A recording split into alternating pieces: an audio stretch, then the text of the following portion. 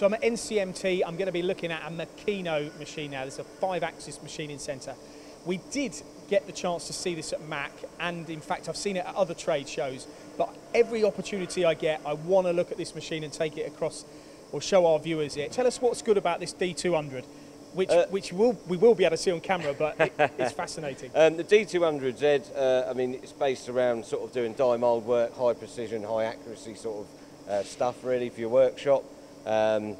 It's got a small footprint, so you know a lot of people now are struggling with you know the size of their workshops, which is one thing Makino look at. Obviously, being Japanese, they look at machine efficiency, you know, and how they can make a machine smaller but still keep you know their principles how they are, which is quality in the machine build and accuracy. Is everything. I mean, when we look in here, this is what they call like a closed bridge, isn't it? Yeah. So you've got it's the best configuration, we're told, for actually machining to really tight tolerances.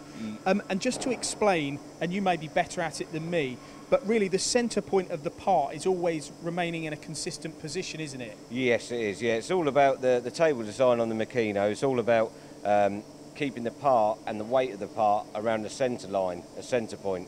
So as you'll see on this machine, the movements are very smooth. The table's very agile. The direct drive motors on that all add up to a really stable sort of platform to machine on. All right, let's have a look around the side, because this is where we'll really see how small this machine is and the footprint of the machine. If you come here, I mean, it must be, I don't know, a couple of metres, I would say. And yeah. If you step this way, yeah, Charlie. Yeah. It's tiny, isn't it? Yes, it is, yeah. I think it's 2.8 metres from front to back, and it's only 1.8 wide.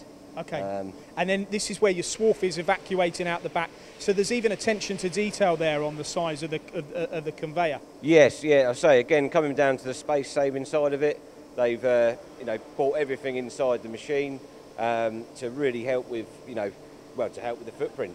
Okay, let's step back this way. Couple more points I want to talk about, and we should mention that this machine is available from stock.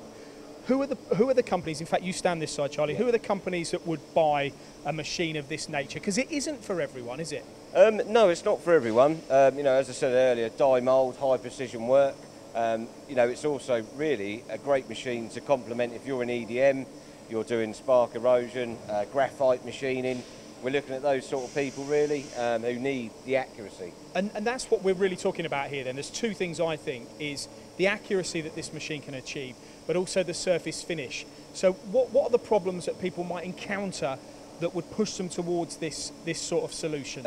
Yeah, I mean obviously you've got your tool, your CAD sort of programming system. Now the Makino's got a GI smoothing function within the machine which actually smooths out the tool path you've created. And also with this sort of table design, the low vibration that the machine produces overall allows the machine to produce sort of mirror finishes.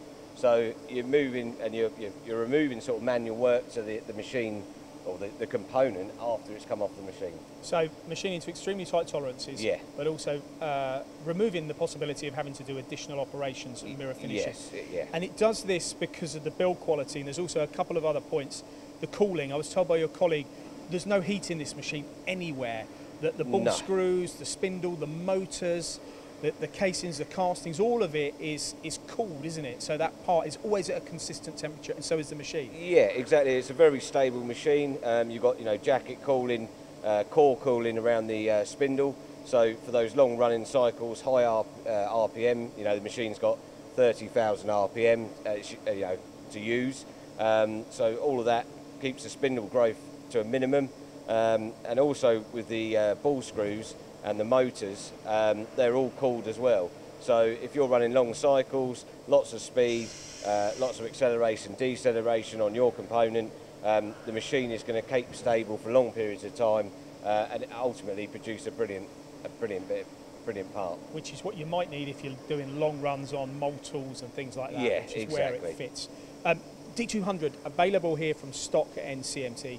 Japanese built machine. Their thoughts and their processes always include making these machines economical.